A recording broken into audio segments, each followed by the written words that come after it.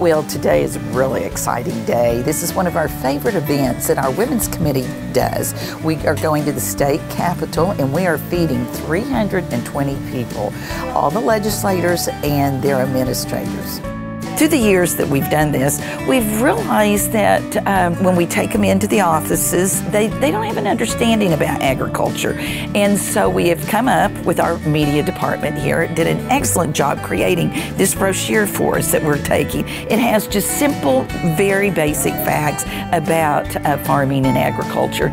We all know the importance of legislation, and it's so important, and this is just an opportunity for us to say thank you. Thank you for all you do for us when you're in session and when you're back home.